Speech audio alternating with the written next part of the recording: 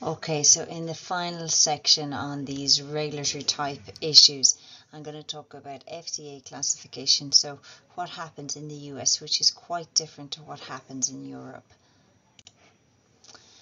Okay, so as I said, the FDA system of medical device classification is somewhat different to Europe and the medical device directive in Europe. So we will try and talk through that in the next few slides. What happens is the FDA have divided medical devices into specific categories based on their function, and then they're assigned a specific CFR or Code of Federal Regulations citation number. We'll have a look at that in a moment. There's a wide-ranging list of medical devices classified and controlled. So there aren't rules that are in the medical device directive that companies can follow. They need to check the CFR, the Code of Federal Regulations, and find their device. There's about 16 different device categories, and then they're found in these parts, part 868, 870, 872, etc. So as I said, they're device categories. So anesthesiology devices, example, breathing frequency monitors, portable oxygen generators. So you look in and you get your subchapter, and then you get to your device description. What best describes your device description?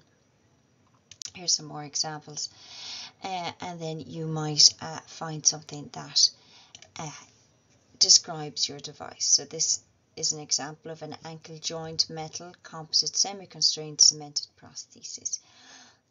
There's a little blurb about the technical details of it, and there is a citation number, and it's classified as Class 2.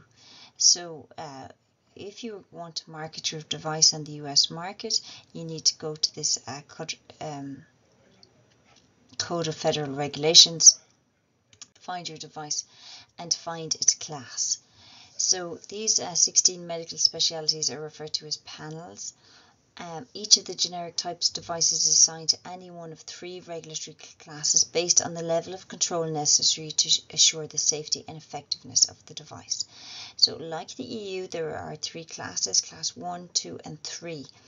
Okay, but what might go as a class 2 device in Europe might be a class 3 in the US, or vice versa. So you can't take it as a given that if you have a class 2A device in Europe, it'll be a class 2 device in the US. This may not be the case. So the 3 classes are class 1 general controls with exemptions, without exemptions, class 2 general controls and special controls with exemptions, without exemptions, and class 3 general controls and pre-market approval. So what not exempt means is that a 510K is required for marketing, which I will explain in a moment. So without exemptions means a 510K will be required for marketing. All devices classified as exempt are subject to limitations on these exemptions. So limitations are covered under the specific CFR code. Okay, so what that means, and when I explain 510K in a minute, it might make sense. So if it's not exempt, it's clear cut, you go get a 510K. If it is exempt, then you need to look at the limitations of the exemptions in the 21 CFR chapter. Okay, so this is CFR, I keep referring to as the Code of Federal Regulations. For Class 3 devices, a pre-market approval application, or a PMA, is required unless the device is a pre-amendments device, which means it's been on the market since before 1976. Okay, or it's substantially equivalent to such a device, and PMAs have not been called for. So just to keep clarity, I've copied this directly from the FDA website. So what is a 510K? So if you remember, 510K is typically used for class 1, class 2 devices. What it is it's a pre-market submission. So before you market your device, you submit a file to the FDA that demonstrates your device is marketed that your device to be marketed is as safe and effective as a legally marketed device that is already on the market. So you are proving equivalence to a device that is already on the market. So it might be a new type of wound dressing, and you look at the wound dressings that are on the market and you decide whether your device has equivalence to it. And there's lots of guidelines on how you prove equivalence. You submit this file to the FDA, and you can get a 510K, which allows you to market your product. Okay, and this is the chapter of the CF4. So we're getting the idea that this Code of Federal Regulations is the document that all regulatory responsibilities are laid out in. So submitters must compare their device to one or more legally marketed devices and make and support their substantial equivalency claims. The FDA does not perform a 510 pre-clearance audit, so it's up to the manufacturer to prove equivalency. The FDA won't audit. However, after the 510K clearance is granted and the device is marketed, the FDA can inspect at any time. Okay, so if we go back to previous slides where we talked about being exempt, there may be some limitations that exist to that product, which will be outlined in the Code of Federal Regulations. Okay, so pre-market approval then is to evaluate the safety and effectiveness of Class 3 medical devices. The FDA has determined that general and special controls alone are insufficient to ensure the safety and effectiveness of Class 3 devices. The classification is the same as Europe: Class 1 to low to medium risk, Class 3 high risk devices, usually long-term, fully implantable, and they use typically the same criteria of intended use, duration of use, etc.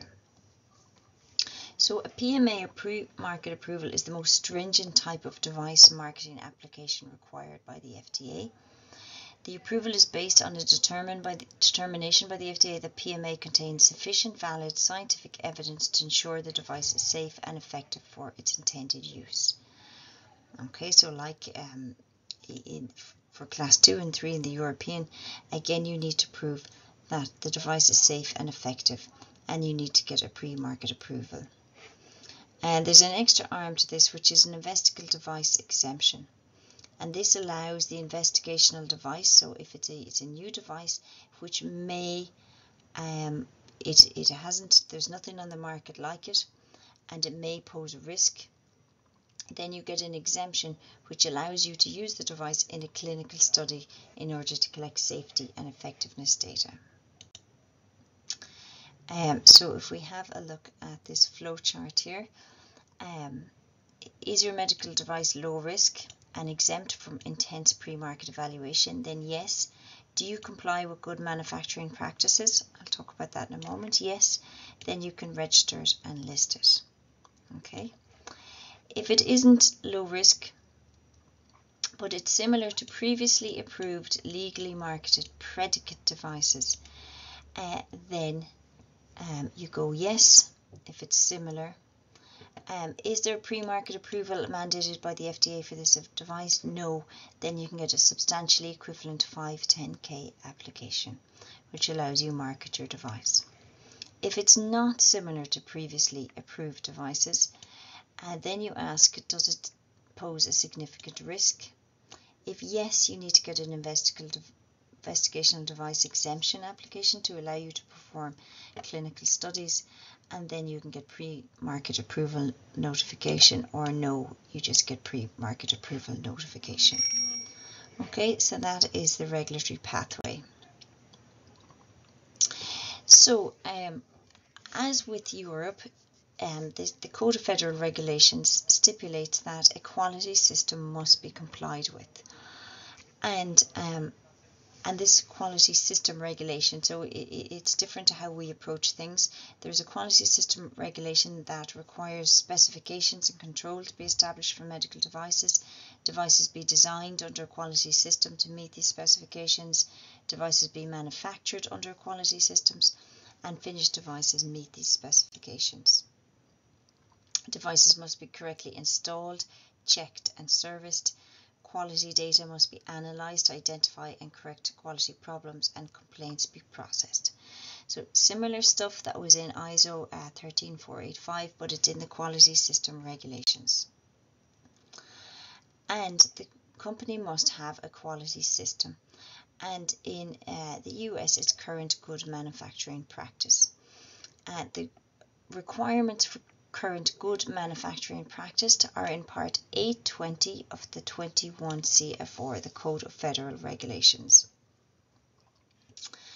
And what this current good manufacturing practice covers is the quality management, the organisation, device design, buildings, equipment, purchasing and handling, production and processing controls, packaging and labelling, device evaluation, distribution and installation, complaint handling, servicing and records. So within 21 CFR Part 820, this is where a company finds all of the information required that in order to set up a manufacturing facility, run it, how they train their staff, how they document things, how they handle complaints, etc., etc. Okay, so that was a very short snapshot. I suppose what I would like to get across here is the difference between the EU and the US. It may provide difficulties to manufacturers who are supplying products to both markets. They have to comply with a different set of regulations. So within the EU, you're looking at your Medical Device Directive and your ISO standards. Within the US, the Code of Federal Regulations, you classify your device differently, and you have a different quality management system under Part 820 of the CFR, which describes current good manufacturing practice. Okay, thank you.